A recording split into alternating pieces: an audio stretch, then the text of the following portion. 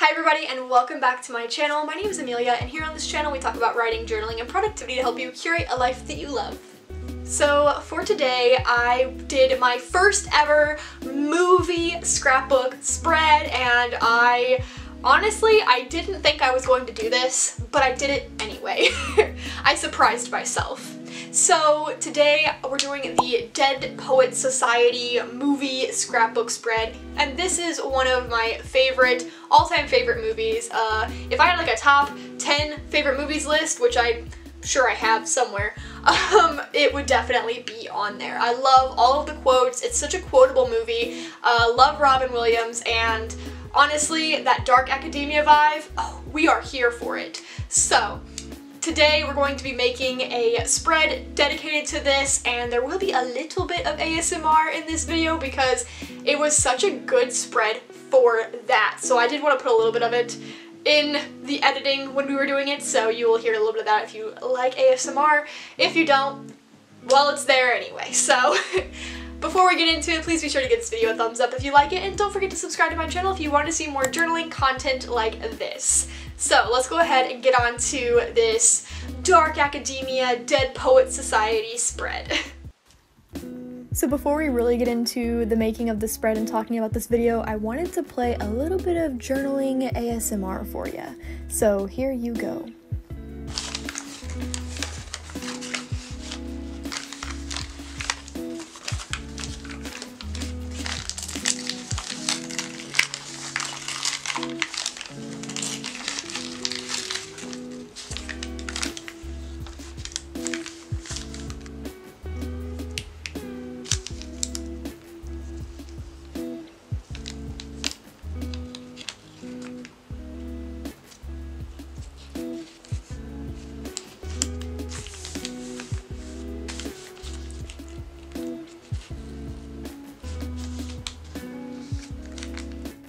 Yeah, so I don't know why, but when I went back in and I was like rewatching this, I was like, oh my goodness, that was just some nice little like paper crinkling. I don't know why, I just really liked it. So I decided to make that a little bit of an ASMR kind of ordeal.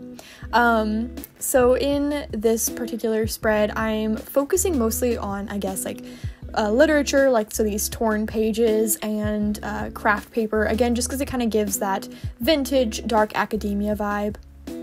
But going back to that whole ASMR thing, if you guys like it and you want more ASMR content, I'm starting to put some on TikTok. I know, I'm on the TikToks now. I feel like I'm way too old in mindset for this, but we're trying it out, and yeah, if you want to follow me there, you can. And if you want if you want more ASMR content on YouTube, just let me know in the comments below, because I would be happy to do it.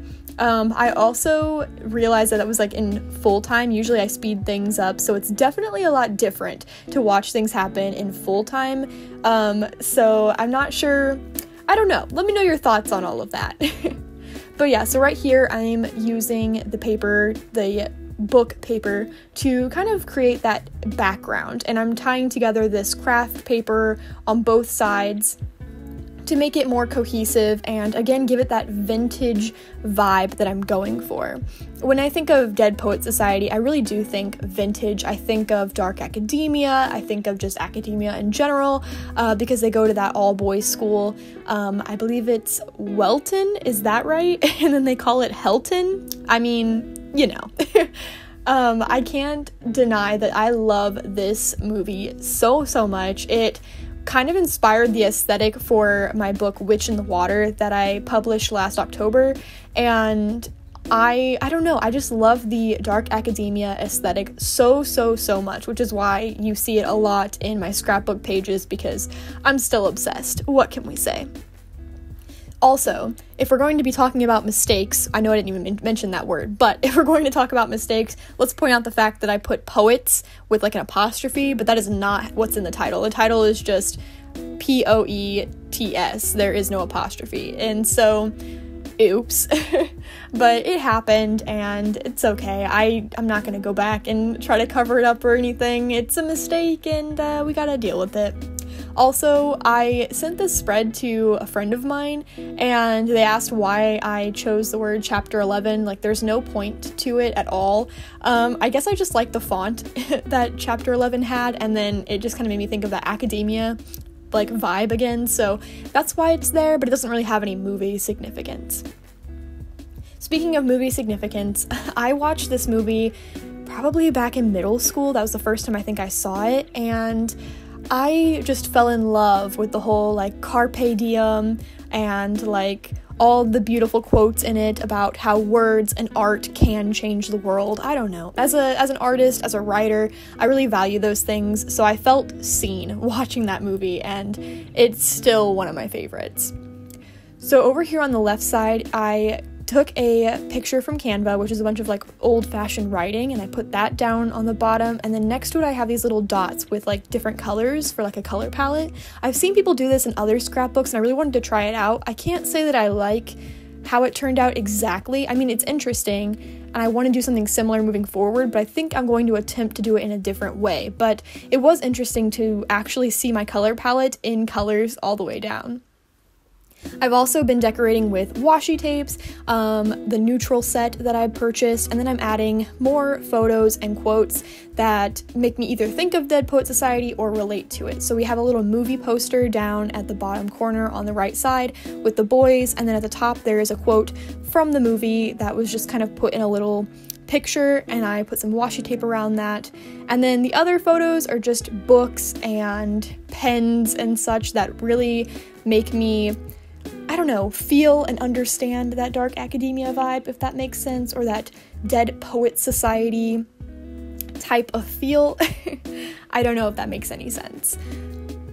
Something else I wanted to do is I had all this white space, and I knew I was going to use it for writing, but I kind of wanted to add more texture and more visual interest, so I ended up crinkling that paper and then using my glue tape to kind of hold it down, because again, I really wanted to add more depth to the page without actually like leaving the space completely blank. And then I used these little like cardboard sticker type things, again, just to kind of add more color and to make more room for writing and give it a more layered effect. And eventually I will write a bunch of quotes in this book, and I will talk about those in the final flip through.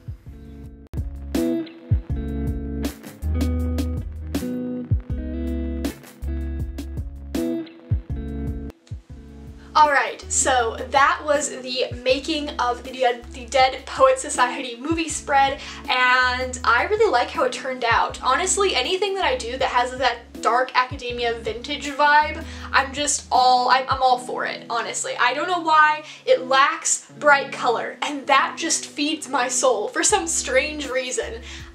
Anyway, before we go on to this final flip through, I wanted to give a few thoughts on this particular journal spread. I think it went a lot smoother than the ones I've been doing recently, and there's not a lot of interactive pieces to this one, but I did like how I tried out stamps and different design, which is something I kind of want to keep doing moving forward. So, anyway.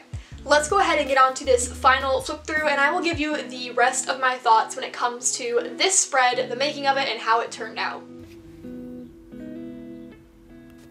So as I mentioned, I did experiment with stamps. So right there you can see one of my book stamps on the left side, kind of in that lower middle section. I really wanted to try out that particular thing, and then of course I just put a bunch of quotes from the movie. So we have carpe diem, oh captain my captain, a quote on this top left side, no matter what anybody tells you, words and ideas can change the world, and then just a bunch of others that I thought really suited this spread.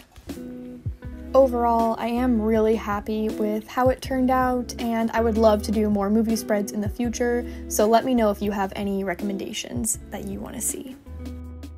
Alright, and that is all I have for you guys today. I really hope that you enjoyed this Dead Poets Society movie spread. If you want to see more movie spreads in the future, please be sure to leave a comment below suggesting one that you might want to see me do, as well as any other spread ideas that come to your mind.